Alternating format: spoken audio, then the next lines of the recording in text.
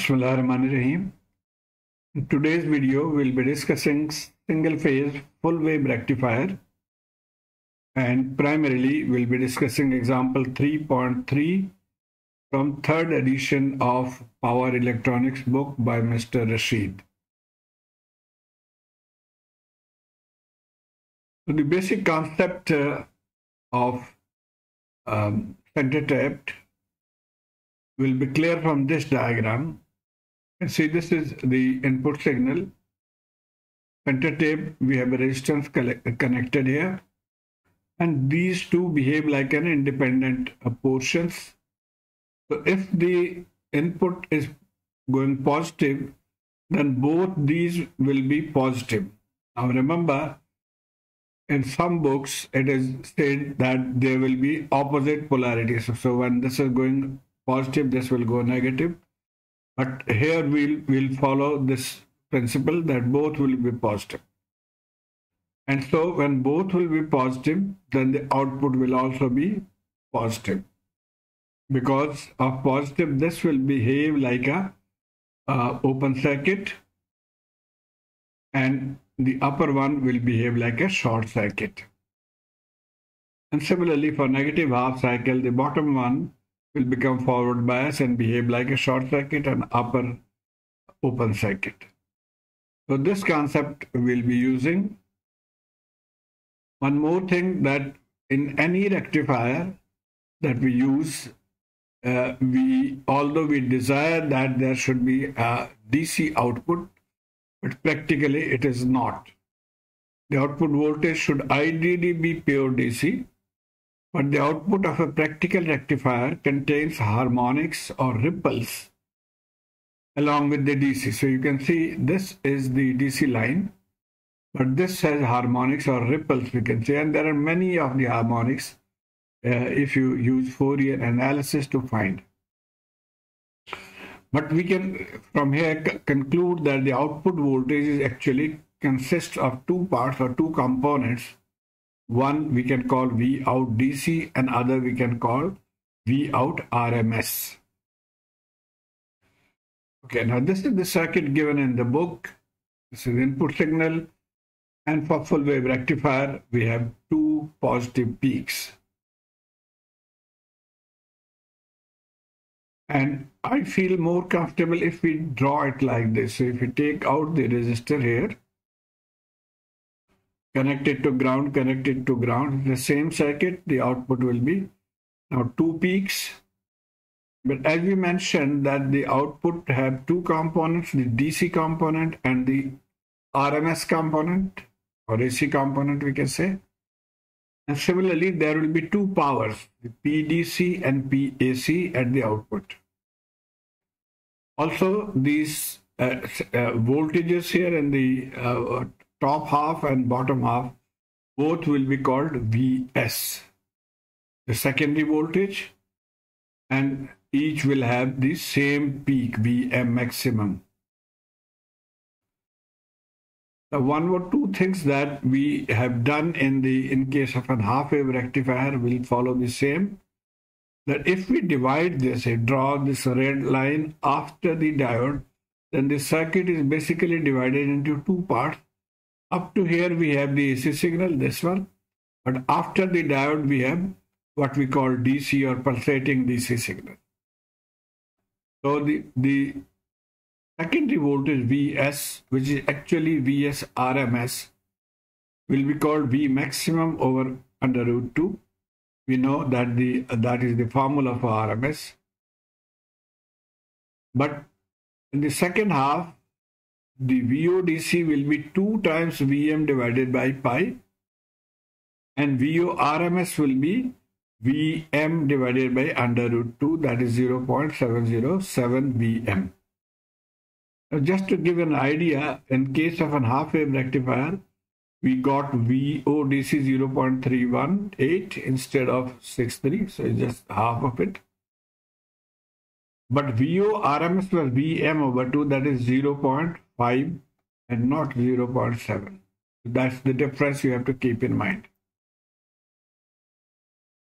Okay, now we have to find the performance parameter of a full wave rectifier with a center tape transformer.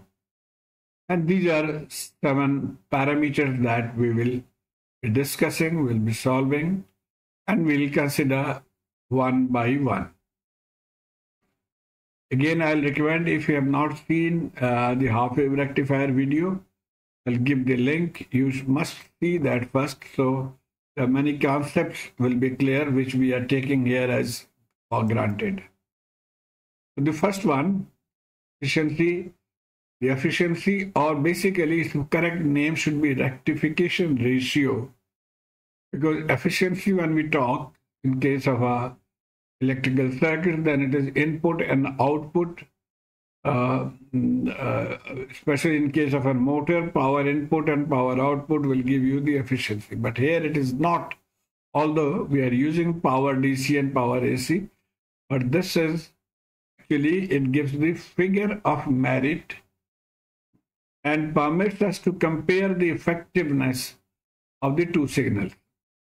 So PDC is VDC IDC, and we have seen in the previous slide that VDC is this voltage, IDC will be the same voltage divided by resistance, so this will be PDC.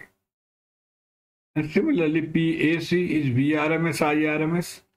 This was VRMS, and IRMS will be the same voltage divided by the resistance of this formula for PAC. And now we'll just take the ratio of the two, and Vm square over R here, Vm square over R here, they'll cancel, so this will be the term remaining, and final answer will be 0.81, and which is equal to 81%. Okay, the next item is the FF, or form factor. Now, what is form factor? Form factor is a measure of the shape of the output voltage. So this gives you an idea about the shape. And again, in a previous video, half wave rectifier, I have explained this in details. So this is the formula.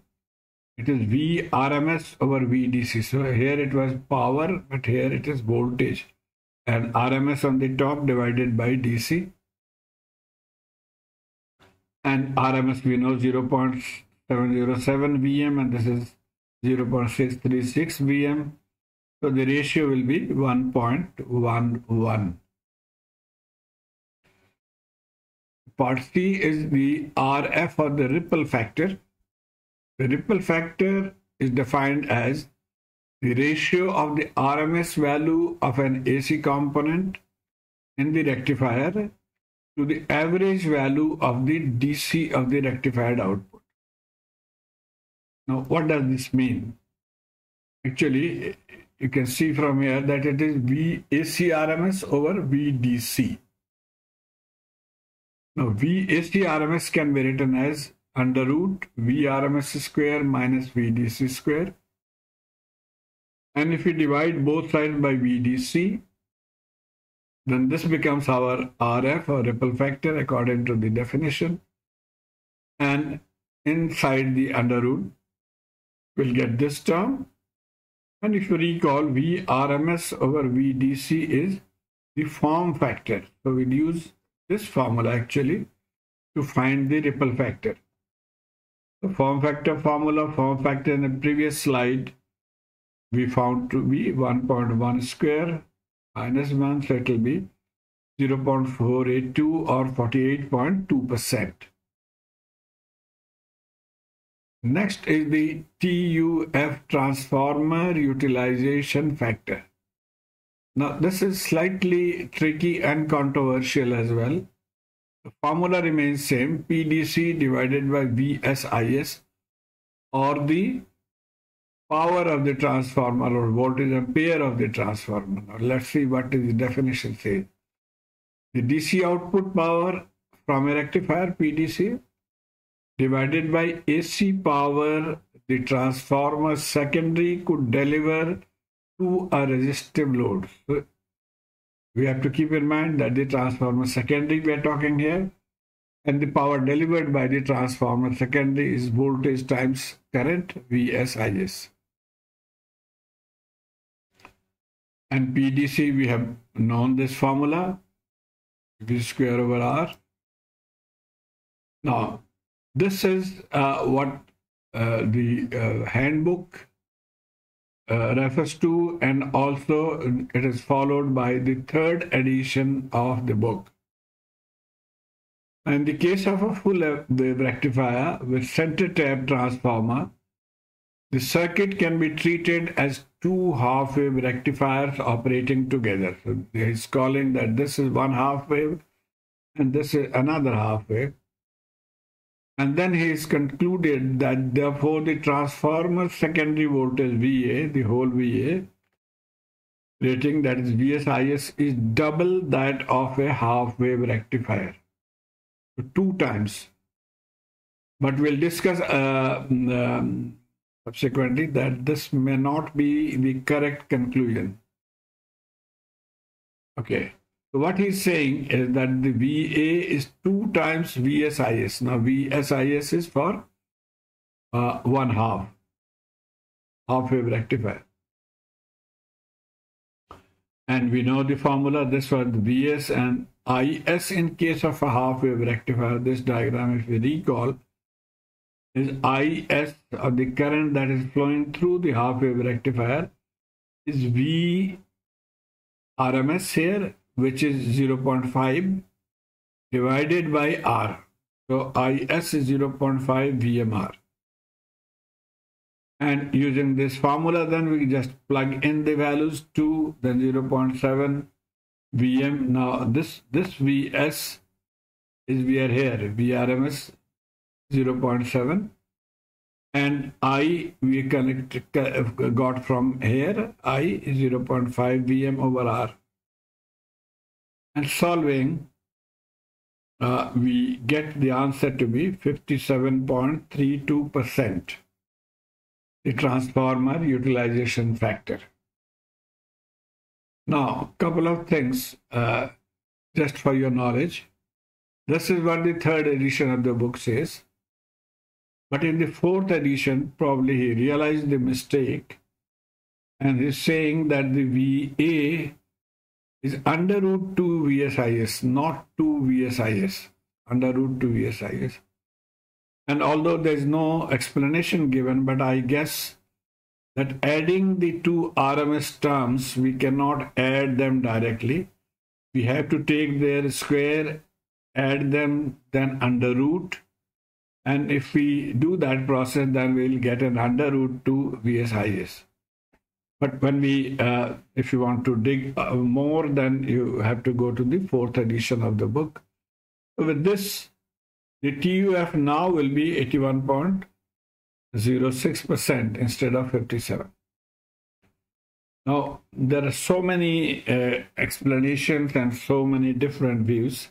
One book says that you have to use the TUF for the full rectifier with center tap transformer is given by the primary TUF and secondary TUF, an average of the two. And this, he got it to be 81, 0.811. And this from here is 0.574, dividing the two. So the total TUF of the transformer will be 69.25. So these were various options, but since we are dealing this question from the third edition, so we'll follow this value of TUF. The next is PIV. Peak inverse voltage of the diode. Again, we come back to this. And if you see from here, when, as we discussed, when there is a positive voltage, the upper diode will become short circuit and the current will flow through the resistance, and here it will be positive, negative. At the bottom, however, the same voltage, this one, is also present here. And if we take now the lower loop, then we have a VM here, and we have also this voltage is equal to VM. Therefore, the voltage appearing across the open circuit diode will be 2 times. That is, it will be negative 2 VM. So this much force is being applied against the diode which is open circuit. So this is called the peak inverse voltage. So this is how you can conclude that it has to be 2 Vm or minus 2 Vm. So the peak reverse blocking voltage PIV is equal to 2 Vm. Okay, and then we come to the next term, which is called the crest factor. The crest factor is a measure of the peak input current, IS peak, as compared to its RMS value. That means CF will be IS peak divided by IS RMS. And IS peak we know is V peak over RM, V peak over R, V peak or Vm, same thing. And IRMS is the RMS value divided by R, RMS voltage divided by R. This is IS peak and this is IS RMS. And solving, we get the answer to be under root 2. The next is the input power factor of PF. Now again, referring to half cycle, I have used this diagram, which is called the power triangle diagram. And from here you can see that the power factor is real power divided by the apparent power. In our case, we'll take the AC real power, PAC, and VA as the apparent power. Both we have calculated. PAC we have already done this, and VA we just saw that it will be of the two sides, it will be 2 times VSIS, and so this will be VA, and putting we get the power factor 0.707. Now if you are solving the 4th addition question, then obviously you have to put under root 2 here and calculate the value and use that value here. I hope you have been able to follow this. Thank you.